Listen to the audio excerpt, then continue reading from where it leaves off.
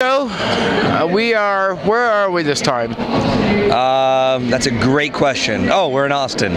Austin. Okay, Austin. And I'm here with Thomas and Nicholas 10. What have you been up to?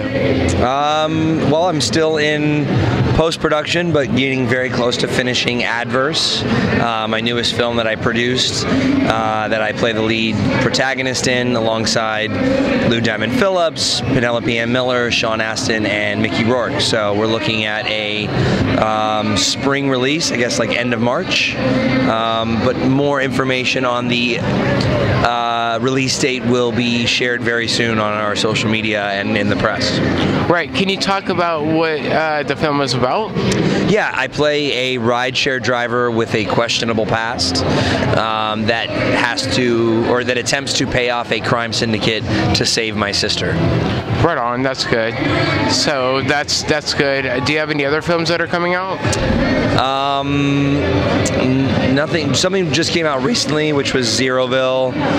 Just hit theaters in September with James Franco, Will Ferrell, Seth Rogen, Danny McBride, Craig Robinson, Megan Fox. I played Martin Scorsese. So it did like a limited theatrical, and yeah, and then I'm gearing up to shoot another film next year that I can't really say too much about yet. Right. Well, I'll find out next year about it. But until then, you're staying busy with your music. For those people out there that don't know that you're an artist, so what kind of music do you play? I play rock. I'm a 90s kid, so there's a bit of a 90s tinge to my music for sure. And I am currently writing for album number 7 right now. Album number 7. So what's the biggest album you have right now? Biggest as far as people playing the song over and over and over. I would say my 2012 EP that had the song My Generation on it. I mean, really, My Generation is our biggest single simply because we got onto the soundtrack album of American Reunion, so it probably has the most spins due to that fact. Right. So do you have any reunions coming up with American Pie or anything? Well, I'm headed to Saudi Arabia, to Riyadh this weekend, and Shannon Elizabeth and Chris Owen, who play the Shermanator, will also be there. So I guess it's sort of a mini reunion. Right. So on American Pie, who is your favorite one to work with? Who do you get along most with on set?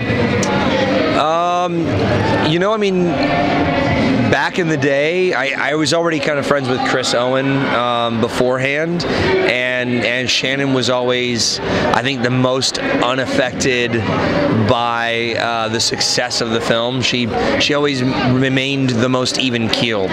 So ironic that I would be going to another country with both of them. Not to say that they're the ones that I get along with, or that I don't get along with anyone else. Not to say that, because everyone's really cool. But yeah, I mean, they win by like 1/10 of a point. Right.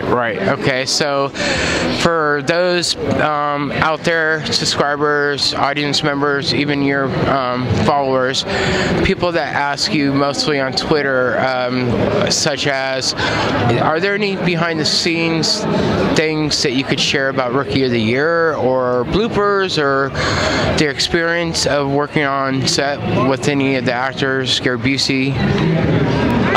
I mean, I'm sure there are plenty of things that I could share or have shared. It's always the toughest question because, you know, you're talking about 3 months of filming, so lots of stories sort of pop into my mind that I have told over the years.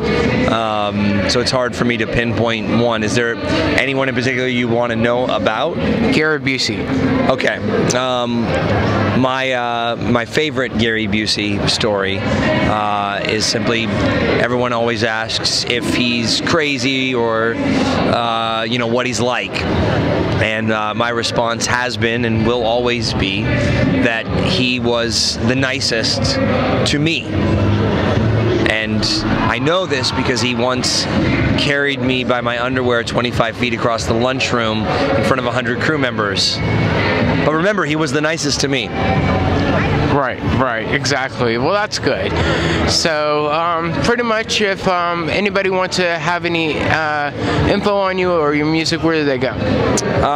Well, Tin Band, TIN Band is pretty much the easiest way to find me. It's the website, the handle for Twitter, Instagram, Facebook, Snapchat. Not that there's any music on Snapchat.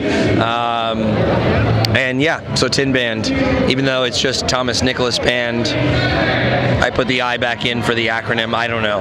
I just want to confuse people, so hopefully you're as confused as I am. Right. And one more question is, for those who want to pursue acting, music, and such as a career yourself, what would you tell people out there that are trying to follow their dreams?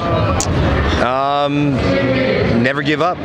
You can have anything that you want and achieve anything that you want as long as you never stop working toward that goal. So most of the time, and if you look online or read stories about this, failure is a part of success.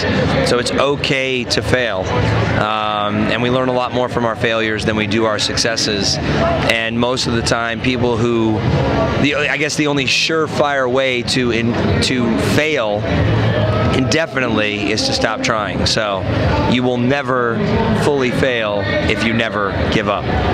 Well, thank you very much for your time. Thank you. All right. Bye.